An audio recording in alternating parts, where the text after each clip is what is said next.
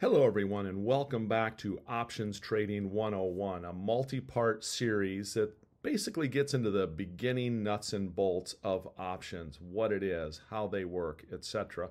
If you haven't seen it, if you go back to the prior video, I kind of lay out what all I plan to cover in this series. And this series is going to adapt as I move along. If people give me comments and or questions in the comments down below, I'll see about making sure that I include some of that additional information as best I can. So again, let's get into call options here in this specific session. So call options, there's lots of different terms around options: contracts, expiration, strike price, assignment, intrinsic value, gamma, vega. We're going to cover a lot of these as we go through this entire series. But the first thing I want to start with, and I'm going to put this at the beginning of a number of these sessions, is just the basics of an options contract. So an options contract gives you the right, but not the obligation, to either buy or sell a stock at a specific price up until the expiration date. Now, whether it's a buy or a sell, that depends on whether you were the buyer or the seller of the option, etc. Again, we're going to get into all those nuts and bolts. It's a financial instrument, and contracts are often used by investors to hedge against risk or to speculate on the future price of an asset.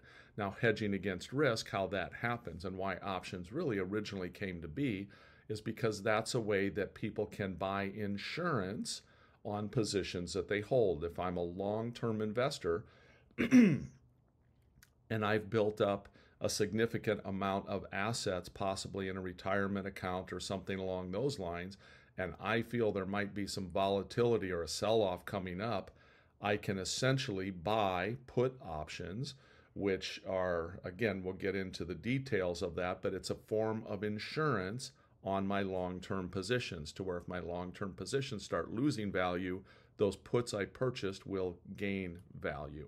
Again, we'll cover that in more detail.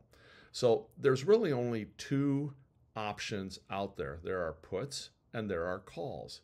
But you can have four positions, because I can be the buyer of a call, which gives me the right to buy. This is a bullish position if I'm buying calls. You can be a buyer of puts. I buy a long put.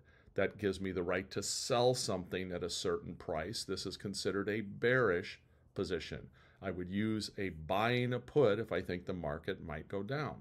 Now, I can be the seller of a call. That is a bearish position. If I'm selling a call, I have an opinion that the market is, and when I say the market, I mean that whatever stock I sold the call against, I have an opinion that the market is not going to go higher than my strike price of that call. In other words, it's going to be bearish. It could also be considered maybe neutral if I'm selling that call above the current price.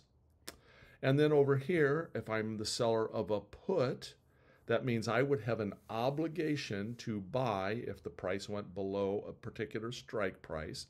That is a bullish position. So I'm going to lead off again the next few slides recapping this same information, because this is the critical understanding, if you will, of options. Those are the positions that you can have. Now, one of the things I find that helps people understand a call option is to explain it in terms of a house. So let's say I might get relocated somewhere within the next 12 months. And I already know, whatever town I'm going to, I already know the perfect house that I want if I end up making that relocation. So I might approach the owner of that house and offer them a $10,000, I'm going to call it a premium, that gives me the right to buy that house or call that house to me. I'm buying a call for $500,000 within 12 months. So in options terms, I am paying a premium to own this call, the right to call the house to me. My strike price is $500,000. My expiration is 12 months out. So for all practical purposes, these are the same things that an options call contract that I buy is doing for me. I have the right to buy that house, but not the obligation to buy it.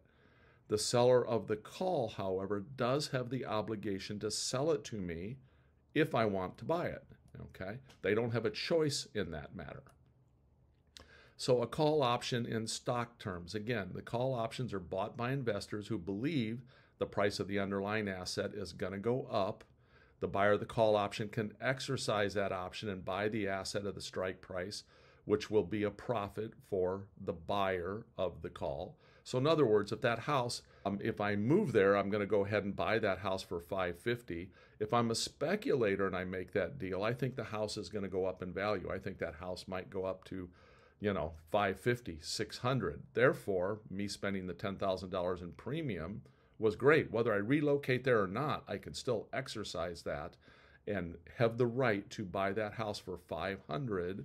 And if the value's gone up, okay, I can take it for $500, sell it for $550.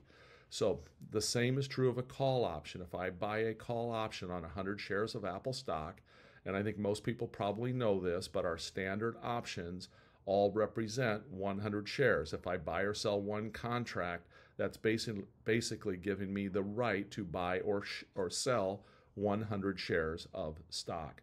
So if I buy a call option on 100 shares of Apple with a strike price of $100, Apple has an expiration date of 3 months, not Apple. The contract, the call contract, has an expiration date of 3 months. The premium for the option I might pay is $5.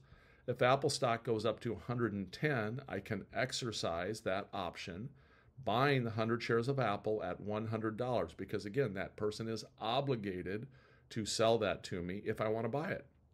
I would then turn around and sell those 100 shares of Apple at 110, making a $500 profit.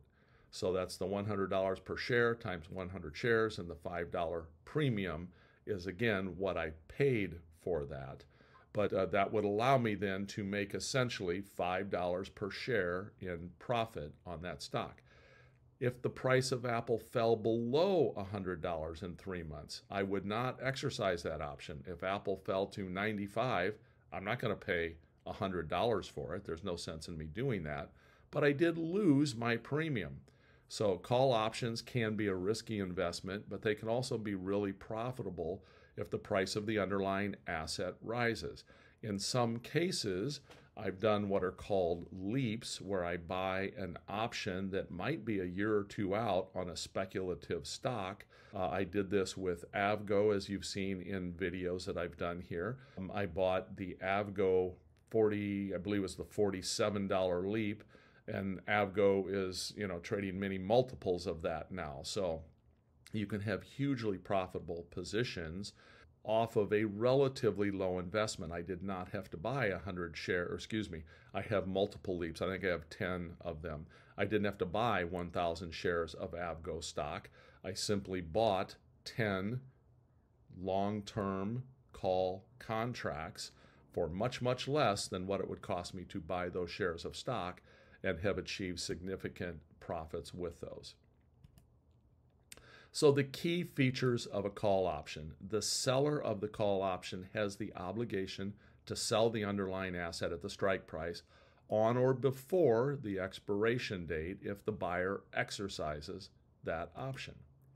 The premium is the price the seller received for their call option, and it's the price that, if I'm the buyer, the price that I paid. The price that I paid is the maximum loss that I can suffer on that particular trade. The strike price is specified at the buyer can buy the underlying asset, and the seller must sell it if called away. In the case of Apple, it was the $100 strike price. In the case of the house, it was the $500,000 price. The expiration date is the specified date which the option expires. So call options are positively correlated. What that means is that if I own a call option, it follows the price of the stock, usually a little bit less because we're paying a premium for that. But if the stock goes up, the price of my call option goes up. If the stock goes down, the value or price of my call option goes down. Now, there are other factors that come into play here: volatility, general greed in the market. How badly does somebody want to buy my call option? So other factors come into play, but the call option will generally follow the price of the underlying stock. So that covers call options, a little bit of a rudimentary understanding of them. Next, we're going to get into put options, so we'll see you back for that one here in a few days. Take care, everyone.